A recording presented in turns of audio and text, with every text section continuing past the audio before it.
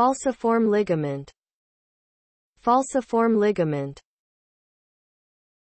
A ligament or a broad and thin fold of peritoneum that attaches the liver to the front body wall. It divides the left and right subphrenic compartments but may still allow passage of fluid from one to the other. Falciform means sickle-shaped in Latin. It contains some fat between its layers.